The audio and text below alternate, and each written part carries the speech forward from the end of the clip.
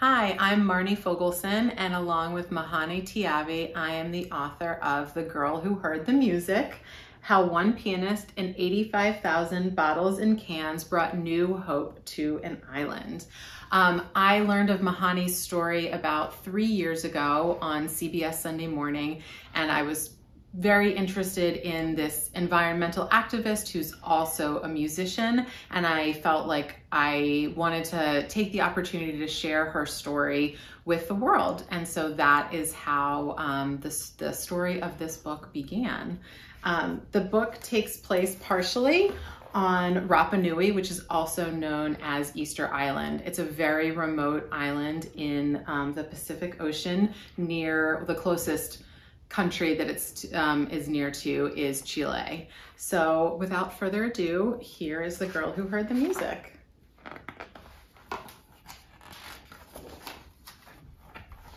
On Rapa Nui, a small island that is watched over by giant statues called moai, it seemed to a little girl named Mahani that music was everywhere. From the lullabies that mothers sang, to the rhythm of the waves hitting the rocks, to the crickets calling to each other at dusk, music was the heart, the inanga of Rapa Nui.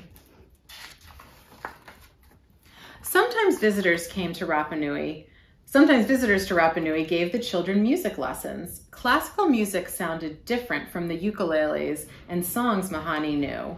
She fell in love with the way it made her feel, and her fingers itched to play the instruments she heard.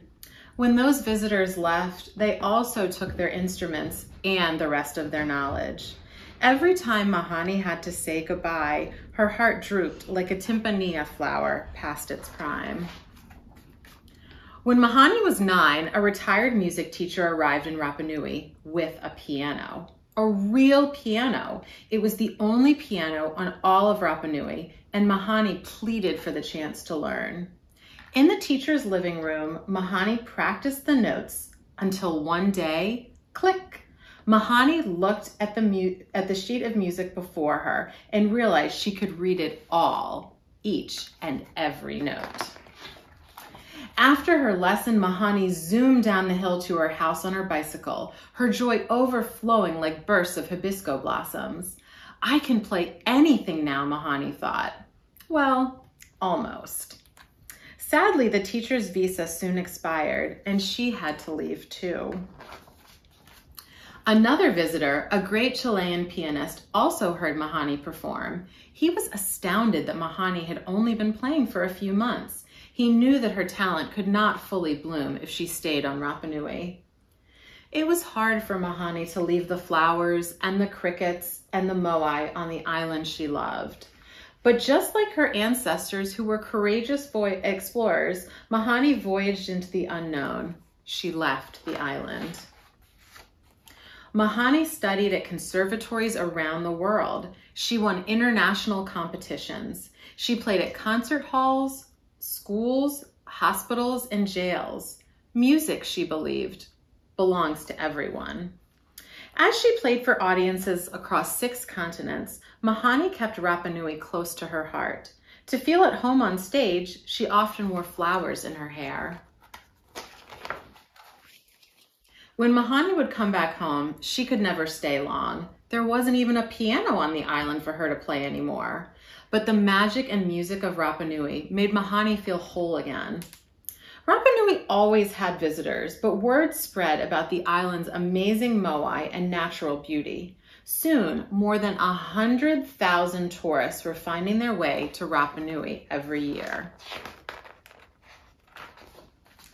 Mahani noticed that something else was finding its way to her homeland. Trash was everywhere. The vibrant blue water around Rapa Nui acts like a vortex, trapping ocean litter and lining the beaches with it. And the tourists leave behind tons of garbage, too much for the island's only landfill. Rapa Nui is a small island, but it was in big trouble. One day, while watching the light from the setting sun kiss the moai's magnificent faces, Mahani thought about how much work it had taken to carve the statues long ago with rock tools called toki. Carving a new future for the island would take a lot of work too, but she would help. Mahani joined a group of islanders who had ideas for Rapa Nui's future. Like the keys on a piano playing in harmony, the team worked together on a shared dream to build the island's first music school. Just as her ancestors used toki to turn volcanic ash into moai, Mahani and her team discovered a way to transform the trash polluting their island. They would build with it.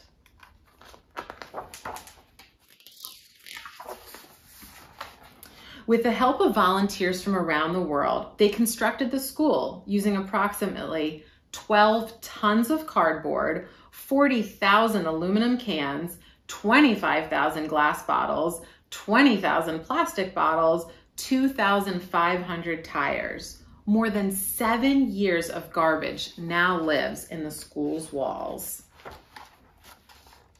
When the school was finally finished, they celebrated all of the hard work in the perfect way, with a concert.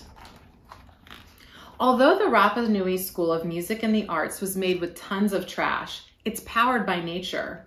Solar panels turn energy from the sun into electricity, and giant barrels hold rainwater for gardens. Now piano and cello music mix with ukulele and voices singing Reo Ryu. The children practice traditional ori and hoko steps as they go to and from their lessons. The gardens grow fruit and vegetables so the island can depend less on food from other places. Mahani hopes the land will be reforested and treated with the same respect her ancestors gave it.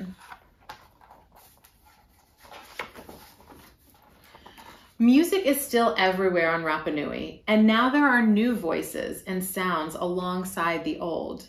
Mahani carries this music with her wherever she goes, even to concert halls and recording studios on the other side of the world. Meanwhile, pieces of Mahani's dream and her inanga remain on Rapa Nui. They continue to bloom on this wondrous island where she first heard the music.